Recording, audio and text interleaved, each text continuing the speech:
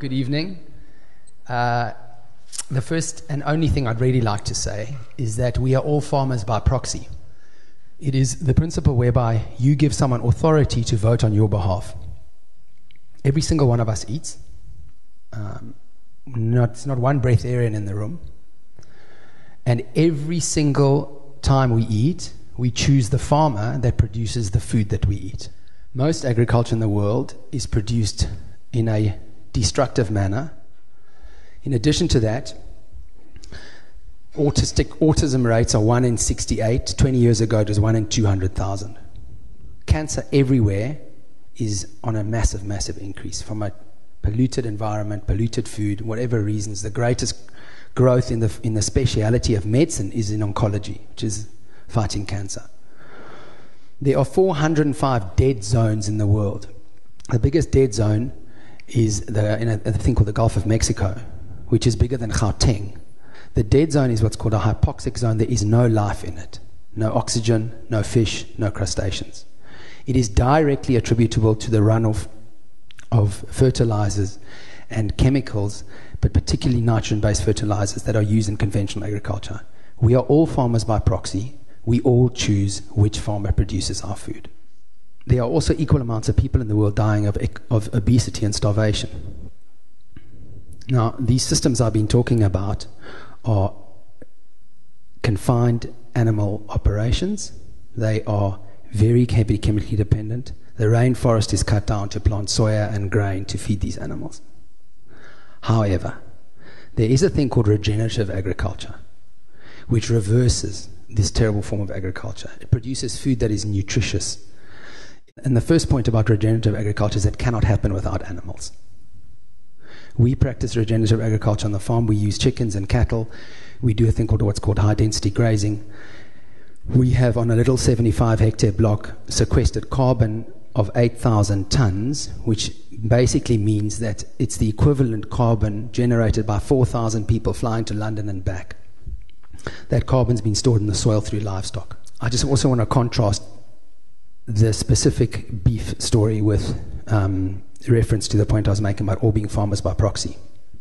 So you can choose to buy conventional beef, which is animals confined in a feedlot, terrible pollution problems. They fed grain, which they're not designed to eat, and then they fed asthma drugs at the end of their life that really help them put on muscle very quickly. All of that contributes to the things I was referring to earlier. Or you can choose to eat grass-fed beef, raised in a manner that regenerates the soil. The second most detailed study of dietary study of all time is a book called the China Study.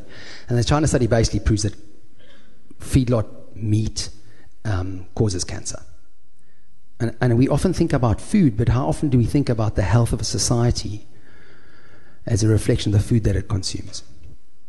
Okay, so I've got 5 points I just want to rehash. The first is we're all farmers by proxy. The second is that agriculture is bad. The third point is regenerative agriculture makes agriculture less bad, but it needs animals.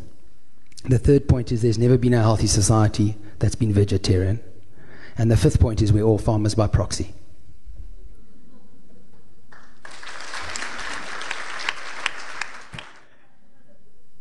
Tonight I'm going to argue that the consumption of animal products and the using of meat on our menus is the leading cause of all environmental problems on this planet. In the last 20 years, extreme weather events have increased by 230%. And that's droughts and that's floods.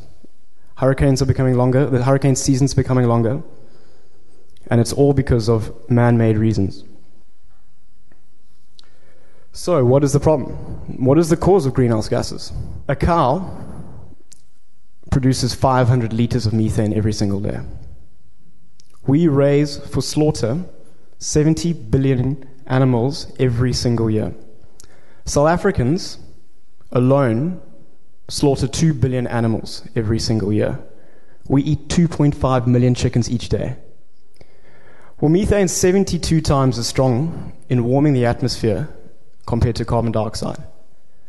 And that comes from cows, as we discussed earlier, and other livestock, from farting. If you decide today to drop meat from your menu you will make a difference in 5 years, because methane falls out the atmosphere in 5 years' time. Every second, an area the size of a football field in the Amazon is cleared to produce 250 burgers. Every second. Okay, to produce 1 kilogram of beef requires 16,000 liters of water. That's a couple of swimming pools. To produce a loaf of bread is about 200 liters. The South African Local Government Association says that we have a water crisis looming. I disagree. We just need to change the demand. Longline fishing, purse seine nets, and drag nets are deemed sustainable by most fishing organizations around the planet. Let me just give you an example of what a long line is. Okay, just off the coastline of South Africa, to catch hake, they will drop a ship or drop a line. It will go 150 kilometers, and there will be 3,000 hooks on that, and it will catch anything. It doesn't discriminate. For every 1 kilogram of bycatch caught, for every 1 kilogram of fish caught, there are 10 kilograms of bycatch caught. On the shelves in Pick and Pay and in the shops that you go to, not by their own admission, 80% roughly is factory farmed. If you were to convert the demand for meat and try and make it sustainable by using free range, we just don't have enough space. Globally, if we had to do it, we would need another planet to put all our cows and chickens and pigs. And finally, I just want to talk about humanity for a bit. We feed a third of our cereal and grain to cows, chickens, and pigs, while 1 billion people on this planet are starving. A quarter of the grain grown in developing countries, such as South Africa or Central Africa, where people are hungry, where people go hungry, we take that food and we feed it to animals in America and in South Africa to feed meat, to feed our addiction to meat. It's just not a fair system. We're also taking all our antibiotics and feeding it to animals. 60% of all antibiotics in South Africa are put into feed, which then gets given to animals, and then in turn we eat it. So in closing, I just want to say, by switching to a plant-based diet, you have the biggest positive impact on your planet. I think by going radical or in some way dictatorial and saying no more, I do not think that solves the problem whatsoever. What will solve the problem is if we all truly start questioning what we put inside our bodies. We all have a responsibility. You can call it being a farmer by proxy. There is a lot of nonsense going into our systems. And if you don't question it, you don't know. But by forcing people not to eat meat, they're going to want to eat it more. Because that's human nature. So if we say no more meat on the menu, then people will probably find illegal eateries where you're roasting a cow in the back or something like that.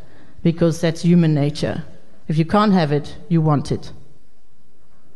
So we should instead, we really should say, what are we trying to achieve? What are we trying to achieve? First of all, with this debate, it's really to solve the problem of this industrial farming, of this, I don't know, people are... I grew up in a household where it was all about moderation. If we are talking about taking meat off the menu, is McDonald's included in that? Because then I have a hell of a lot to say about it. And I'll say yes, because it's not good for you. And I've been advocating a lot. If you please think about what you're putting into your mouth, into your system. Think where it came from. Think of the impact it had. But what is the impact on you that's digesting it? I don't have to eat meat every day. I don't want to say we have to have meat on the menu or animal protein. Not at all. But we have to have a choice. And that choice has to be calculated. It has to be researched. If we take meat off the menu, what do we serve instead? We're going to force-feed people morality? It's not going to work. If you don't believe it, you're not going to live it. You have to understand the magnitude of the problem, and you have to educate people. Now, adults and habits, I don't know. It's tricky, but there are a lot of children out there. And I tell you, my child knows what is good for him. He's only 9. But when we drive past a McDonald's, he goes, fake food, fake food. He won't go there. When parents want to take him there, he says, no, I'm not eating that. It's going to make me sick. And I think that's where our responsibility lies. And we have to stop wasting. The way to win this is to collaborate and to educate and to really live with respect for each other, respect for yourself, and respect for the animals that we are serving. Thank you.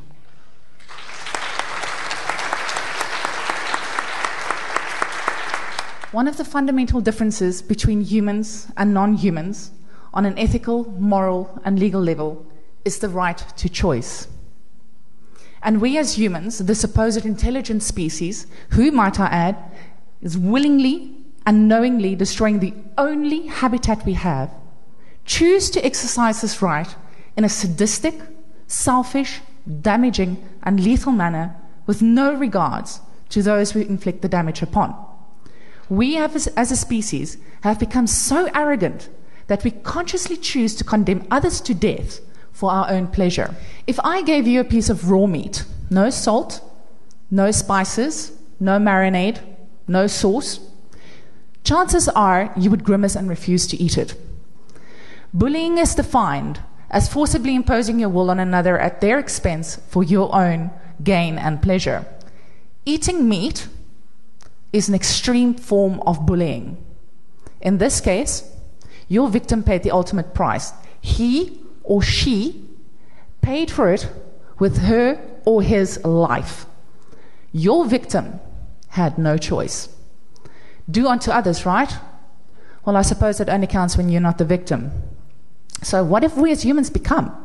Have we become so callous that the life of another doesn't warrant the slightest regard? Non-human animals bleed the same way human animals do. And trust me, they fear death the same way you do. The bottom line is, it is totally and utterly unnecessary to eat animals and their products. I, and millions of others like myself, are living proof that we can live a full, healthy life without animals on our plates. And if I'm not proof enough, consider the fact that science provides us with irrefutable proof that vegan is healthier and that veganism is a savior of this planet. I can throw a bunch of statistics at you, easily, but I don't want to reduce veganism to a bunch of numbers. There are more reasons, scientifically and ethically, to opt for veganism than there are to opt for eating meat. If you want to ignore science and the ethics, then consider the most important reason of all: your humanity. Reclaim your humanity. Compassion isn't just a 10-letter word. It's not even a choice. It's a duty. We have an obligation, a duty, to be kind, to be considerate, and to be less selfish. Wouldn't it be wonderful if we lived in a world where those qualities were the rule rather than the exception? And you know what? It starts on your plate. So let's break the vicious, violent cycle. Let's get a product of exploitation and destruction off our menus and out of our lives. If you believe you are what you eat, then the flesh of another obtained through violence, blood, fear, and death shouldn't even be a consideration. Veganism isn't the worst thing that can happen to you. So since you don't like meat, since you don't condone cruelty, and since science shows us that getting animals off our menus is the best way to go, then why not just go vegan? If not for the animals, for you. Exercise your right to choice in a kind, gentle, and selfless way. Choose vegan. It literally changes lives. Thank you.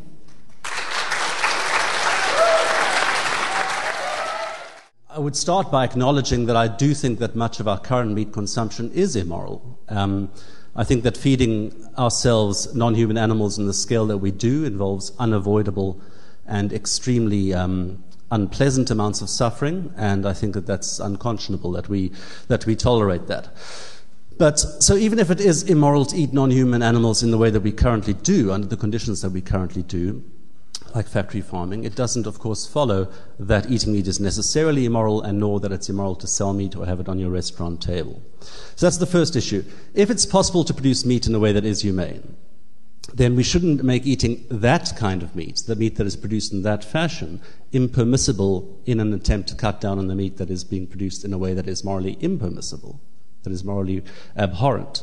Sentience, the ability to feel pain and pleasure, is not the same thing as understanding, as having goals and aspirations, as having even a concept of a life, of knowing that you have a life to be snuffed out. For animals that are not self-aware, and here there are a range of empirical issues that are really difficult, and we won't go into them in great detail now, but for animals that are not self-aware, I believe there are such animals. So there are various ways of establishing this. One way that's quite popular is what's called the mirror test, so in other words, being able to recognize oneself in a mirror. There's some animals that pass this, so dolphins, whales, Asian elephants, not African elephants, the European magpie. There are various animals that pass this test. Chickens don't pass this test. Cows don't pass this test. Pigs are ambiguous at this point. Our moral judgments need to be responsive to evidence, is a key point that I'd like to make. Things that are not self-aware, assuming they can be killed without pain, I don't see the grounding of a moral obligation to not eat those animals. I can see there being aesthetic repulsion, I can see there being preferences in these regards, but I don't see what grounds a moral obligation to refrain from killing these animals in a pain-free way, as long as one can, of course, farm them in a pain-free way. To put it bluntly, having a choice, i.e. the choice of veganism or vegetarianism, doesn't yet entail a moral obligation to make that particular choice. It's one of a range of choices, and we need to argue for why that is the better choice than any other one. So, to summarize that bit of what I was saying, animals who are not self-aware are not morally equivalent to us. Okay, so the same sorts of standards as to how we might treat animals that are self-aware and human sorts of animals are not, there's no equivalence there. To put it even more crudely, our own interests, no matter how base you might consider those interests to be, trump the interests of something that does not have any interests.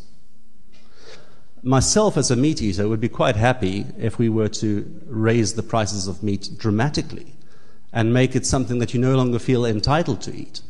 And with the extra revenue that's raised through such a prohibitive sort of increase in price, you can ensure that there are enough inspectors to go around to farms and make sure that people are not abusing animals and not raising them in these abusive sorts of conditions. I'm suggesting behavior modification. I'm suggesting that we nudge people into a more responsible and humane way of doing this.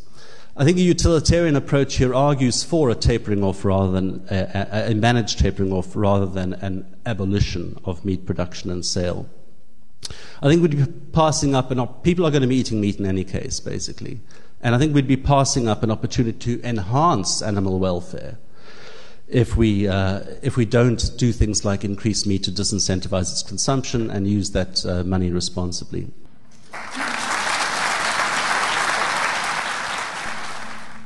It's interesting that in the debate tonight, there seems to be agreement that the suffering is unacceptable. And I'm not going to therefore focus on the suffering. Let's just take that as a given, that it is unacceptable. We're not in debate about that. Of course, there's some practical implications of that. If you think the suffering is unacceptable, then there are immediate changes you have to make to your diet. You can't say, I'm opposed to suffering. I don't believe we should be eating animals that have suffered, and yet continue about your ordinary shopping and eating habits. Would it be acceptable to eat humans that had been reared humanely and then slaughtered humanely? And I don't think that anybody here in this room would seriously say that that would be acceptable. And so the question is, what is the difference between a non-human animal and a human animal that can justify this differential treatment? One characteristic that somebody might suggest is that humans have high-level cognition than animals do. This is the very argument that Jacques Rousseau was referring to. Humans are self-aware in the way in which many animals are not. This argument, though, is an unfortunate one because clearly the elevated cognition is not a mechanism for separating all humans from all non-human animals. There are many humans that don't have these higher order levels of cognition, that are not self-aware. It's true of all human babies, but if you think you want to invoke a kind of potentiality argument and say that those babies have the potential to be self-aware, well, it's certainly not true of some babies, those who will never develop those capacities. It's also not true of those human beings that have lost the capacity of self-awareness or have lost the higher levels of cognition. They don't have this very feature which you are suggesting would differentiate humans from animals and thereby warrant the painless killing of the animals. If you thought that cognition, self-awareness, that these things really were what counts, then you would need to say that it is okay to kill humans who fit into the category of not being self-aware, as long as you did it painlessly after having reared them painlessly. So why should we not kill sentient beings, beings that are capable of feeling, of experiencing, whether they be humans or non-human animals? Well, Jacques Rousseau has introduced the idea that because they're not self-aware, perhaps it is okay to kill these beings. And I can't give you a knockdown argument, a definitive argument to say that killing these beings is wrong. I can't even give you a knockdown definitive argument that killing one of you or killing me would be wrong. There's an interesting philosophical argument, an ancient philosophical argument, which says that death is never a harm. Dying in certain ways may be harmful, but ending somebody's life, somebody dying, even painlessly, is not harmful. There's an interesting argument for that conclusion. I'm not going to elaborate on that now. The point is that we can't be sure that that argument works. There's lots of ongoing philosophical debate about an argument of that kind, and we're certainly not going to err on the side of being cavalier and taking lives in the hope that this argument is true. When we've got a kind of contested philosophical issue of this kind, you want to err on the side of caution, I think. And the side of caution here is to say, well, maybe it's not a harm for me to kill you painlessly in your sleep, but I could be wrong about that. And if I could be wrong about that and I've killed you, I may have done something very, very serious to you, so I ought to desist really from killing you. And I would say something similar about an animal that's not self-aware and a human that's not self-aware. Perhaps we do no harm to them by killing them painlessly. But there's no knockdown argument for that, and we should err on the side of caution, particularly since we can err on the side of caution, particularly since we can meet all our dietary needs. We can live perfectly healthy lives without consuming the flesh of animals, whether they be human animals or non-human animals. Yes, we do live in a democracy, and in democracy you do have freedom of speech granted to you, and you also have freedom of choice, but within constraints. So my freedom to choose does not include the choice to kill you. If I want to kill you, a democratic society is justified in stopping my doing that, even if I protest that I'm doing it painlessly to you. It might bring a great amount of pleasure to me, but I'm still not allowed to do it. So democracy has its limitations. One final point, since my time is nearly up. I have not made the claim that the lives of those beings that are not self-aware have the same value as the lives of beings that are self-aware. It's entirely possible that self-aware beings have more value than those that are not self-aware. But that doesn't mean to say that those that are not self-aware have no value. And when we're speaking about just desires, you want to satisfy a desire to eat flesh, then you don't have a good reason for overriding the value that animal life has. It has all the value that animal sees in it. That life is all that animal has, and it cares a great deal about it, even if not as much as you do about your life.